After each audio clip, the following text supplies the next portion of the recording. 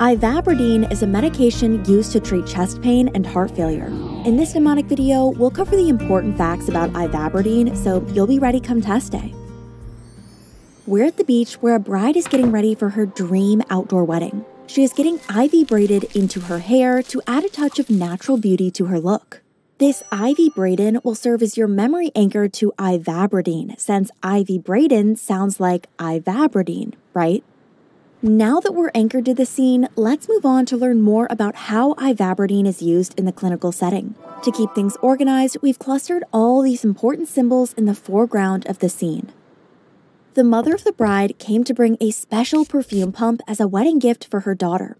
This perfume bottle is even heart-shaped to represent the couple's love. This heart-shaped perfume pump is our symbol for the heart. After all, the heart can be thought of like a pump, since it pumps blood, right? When the mother of the bride saw the ivy, she got scared because she thought it was poison ivy. In her shock, she dropped the perfume, which fell and broke on the floor. This heart-shaped perfume pump is now broken. You could even say the pump has failed, which is why it's our symbol for heart failure. Heart failure occurs when the heart fails to pump blood as well as it should, just like this broken pump is now unable to pump perfume. Since this perfume is pretty expensive, the bride is using tape to fix the broken heart-shaped pump. The way she is fixing the broken pump can remind you that Ivabradine treats or fixes heart failure. More specifically, Ivabradine can improve symptoms and reduce the risk of hospitalization in people with heart failure. Because she was so scared, the mother of the bride developed a sudden episode of chest pain, which she's now treating by taking medications. The mom treating her chest pain can help you remember how Ivabradine can be used to treat chest pain, also known as angina.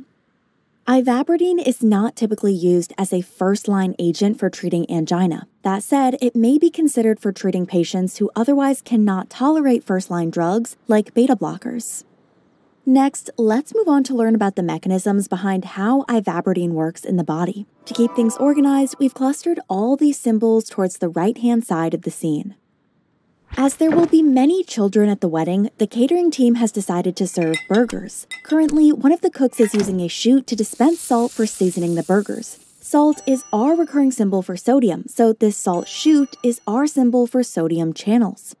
However, this isn't any ordinary salt chute. To keep the kids entertained, this cook is using a funny, clown-themed salt chute. The funny salt chute should remind you of funny sodium channels, a specific type of sodium channel found in pacemaker cells of the heart. The movement of sodium through funny channels regulates electrical activity inside the pacemaker cells, which in turn controls the heart rate. These burgers are still frozen, so they can't be salted just yet. That's why this cook is using his hand to block the funny clown-themed salt chute. This symbolizes how Ivabradine blocks funny sodium channels. Since funny sodium channels regulate electrical activity in pacemaker cells, blocking these channels slows down the heart rate. This can lower the workload on the heart, which helps to treat both angina and heart failure. Next, let's see why the burgers are still frozen. You see, the cook was using the depolarize mode on these slow cookers to thaw the burgers before cooking. To show that this mode is for defrosting things, this logo shows an icy polar bear being crossed out, really depolarizing, if you catch my drift.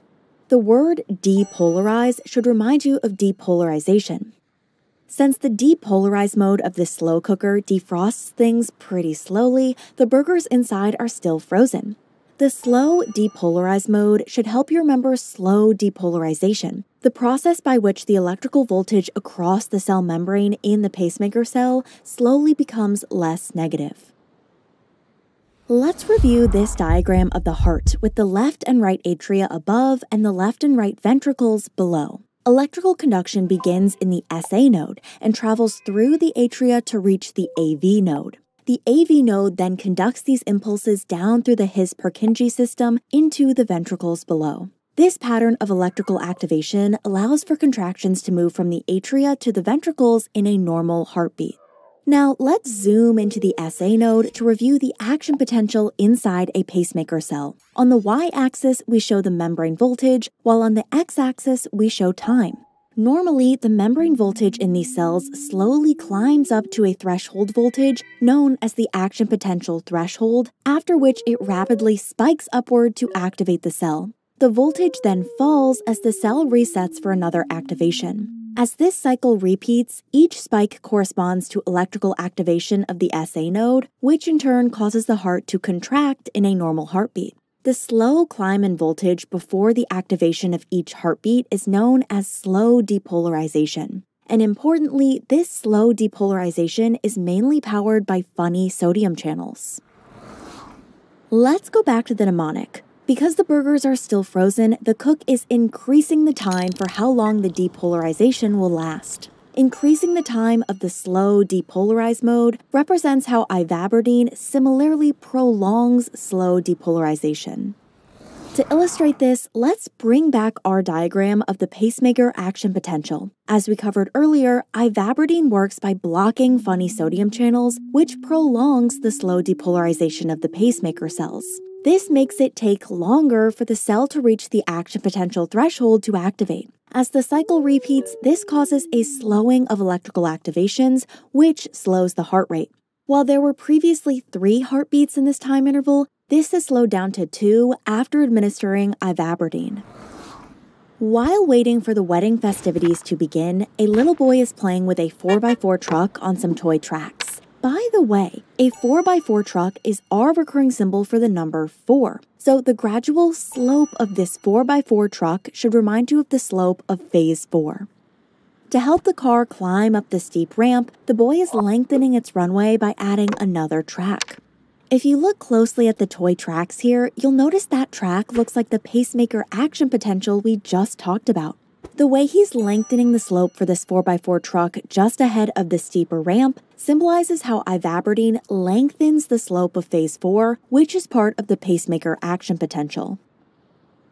Bringing back the graph we just covered, it's worth noting that each part of the action potential curve has a name. The slow climbing segment is known as phase 4. The rapid climbing segment is known as phase 0, and the fall in membrane voltage to reset the cell is known as phase 3. So when we showed earlier how Ivabradine prolongs slow depolarization, that was just another way of saying that Ivabradine lengthens phase 4. Finally, let's close out by covering some side effects that patients may experience while taking Ivabradine. To keep things organized, we've clustered all these symbols in the middle of the scene towards the back. The planner set up a lot of very bright lights to ensure pictures of the wedding ceremony will look good. The hairdresser needs a lot of light to see while they braid ivy leaves, so they pointed one of these bright lights towards the hair in the foreground. The bright lights here should remind you of the luminous phenomena that may be experienced as a side effect of taking Ivabradine. Patients may complain of increased brightness in their vision, often accompanied by seeing halos around lights. Ivabradine is thought to cause these visual changes by altering the electrical activation of cells in the retina. While this side effect is generally mild and temporary, some patients may need to visit their eye doctor to manage changes in their vision. All of these bright lights have attracted some local wildlife, and you can see a heart-shaped sea turtle has wandered its way towards the lights. Isn't it fitting that it's a heart-shaped turtle on the day of a wedding? This slow, heart-shaped turtle is our recurring symbol for bradycardia, since bradycardia is the medical term for a slow heartbeat, similar to how this heart-shaped turtle is moving very slowly.